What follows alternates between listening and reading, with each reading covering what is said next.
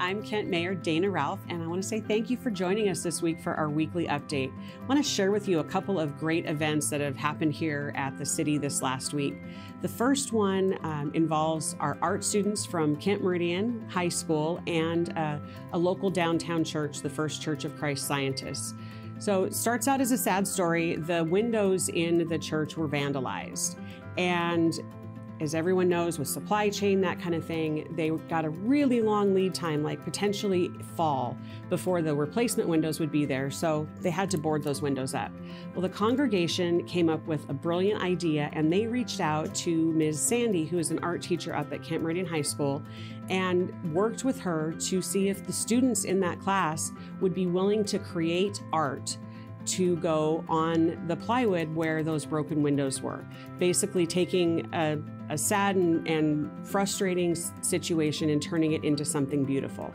Well, a large group of students in her class came together, were excited about the project, and they painted individual pieces that are now hanging on the sides of the building there at the church over on State Street here in downtown. Had a chance to go over yesterday and thank and honor the students that participated, thank the church and the congregation for the brilliant idea of bringing these things together.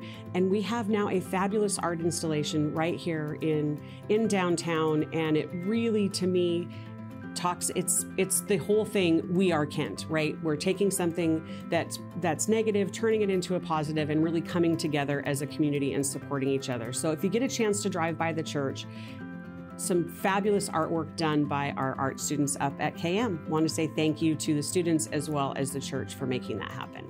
The second event that we had this week was the dedication of the flagpole and flag raising over at 4th and Willis at the roundabout there. David Malik and his family, longtime residents and business owners here in Kent, donated that flagpole for all of our residents and visitors coming in. Congressman Adam Smith donated a flag that has been flown over the Capitol in Washington, D.C., and King County Council Member Pete Von Reichbauer was the facilitator and brought everyone together. We had a wonderful ceremony this last week. We had Korean War veterans. The 27th was Korean Armistice Day, and so in honor of that, we had members of our local VFW post. I had a 90-year-old veteran from the Korean War out, as well as Blue Thunder kicking us off with a celebration. It was a really nice morning in raising that flag, and we just had a chance to reflect on what the American flag means to our community. So it's the flag that our veterans fought and died for, and it's the flag that represents a symbol to all of the immigrants and refugees coming here to the United States, and specifically to Kent, about the potential of finding the American dream here.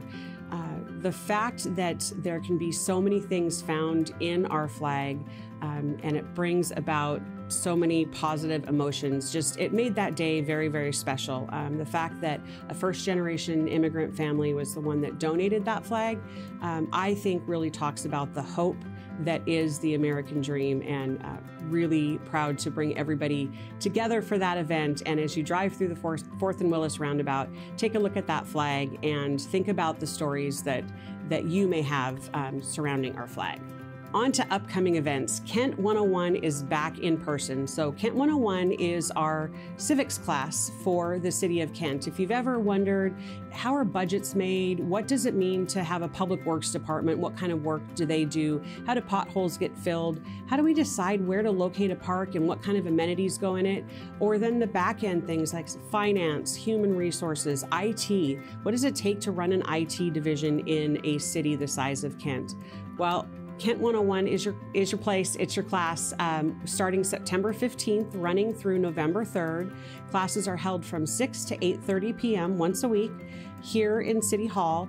And the basic format is you will get a chance to interact with members of each one of our departments here at the City of Kent, with the directors of those departments, ask questions and learn. Really, we want to be able to provide people with an opportunity to have their questions answered, then also be ambassadors for the City of Kent. So when you are out and about and in your community circles and somebody says something, you can say, you know what? I learned in Kent 101 and be able to share that information. So we're excited to be back in person. Strongly encourage you or family members or friends to sign up, and you can do that on our website at kentwa.gov/Kent101. And I hope to see you on September 15th. Final thing coming up, just want to remind you that this coming Tuesday is National Night Out in the city of Kent. We've got over 50 neighborhoods, organizations signed up that are going to be holding events, potlucks, barbecues, ice cream socials. It's just a great chance to get out, meet your neighbors, talk to each other. The city will be having visitors coming from all of our different departments, stopping by those events, opportunity to ask questions. But really the goal is getting to know the people that you live around. It's a safety thing, so then you know who's in your neighborhood, who's not, and just feeling like you are a part of a neighborhood, of a community. So if you've got an event happening in your neighborhood, strongly encourage you to attend and get to know your neighbors. So we'll see you on National Night Out. All right, just want to wrap up with we are hiring. City of Kent has many positions that are currently open. Everything from our summer jobs, working with kids in parks, refereeing and umpiring for sports teams, to our operations folks, both on the park side and public works side, all the way up through career positions for things like engineers and planners. You can always check out our website at jobs.kentwa.gov to see the positions that we have open. One of the things I'm really proud about with the City of Kent is we have a lot of employees that started out as temporary employees, summer hires, that kind of thing, and have turned this into their career, the work that they've done. So come home during the summer for college, come back and then apply what they've learned, or just work their way up through. There's a lot of amazing job paths here at the city, and we'd love to have you join our team. So with that, a lot of things going on in the city of Kent. Hope you're finding some ways to stay cool, getting out and checking out some of the summer concerts or parks, that kind of stuff. Have a wonderful weekend, and remember, we are Kent.